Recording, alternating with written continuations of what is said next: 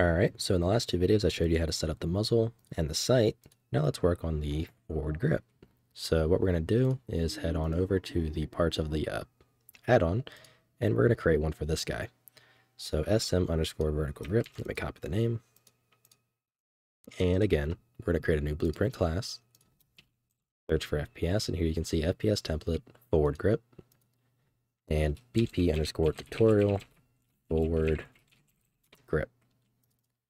So, just like all the other ones, add a static mesh, make it the root, set the static mesh to be the part that you want, and then we give it a tag of FPS part.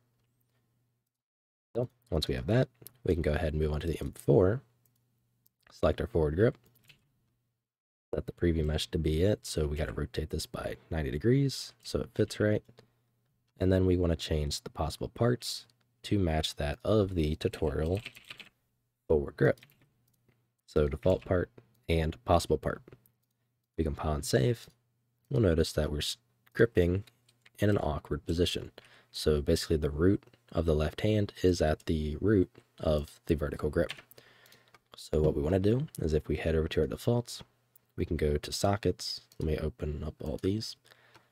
We have the hand grip socket, so that is S_left hand IK, and this currently has no sockets to it. So let's go ahead and open up the static mesh. Just like everything else, we add a socket of the name we want, so S_left hand IK. That just going so fast. So I'll leave it at the root here for now. So let's save it and drag this window off separate. So let's hit play, eject, and let's look at it. So let's get the position so we can drag it over. I just realized that's going the wrong direction. We'll drag it out and back just a little bit and down. So we can hit save, and there's our new grip. So we're gripping it now down basically at the base. So that's just controlling and setting up the left hand IK for it. I don't have a pose for it because I don't have any animations for the mannequin. But basically, what you would end up doing if you wanted to play an animation that had it holding a vertical grip, you would set the grip animation to be one of those. So that's like all you would have to do there.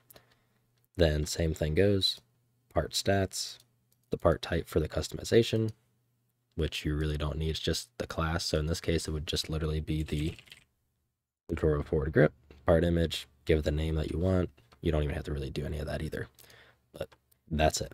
So that's all you have to do to set up the vertical grip with left hand IK, and you're done. So I'll see you in the next video.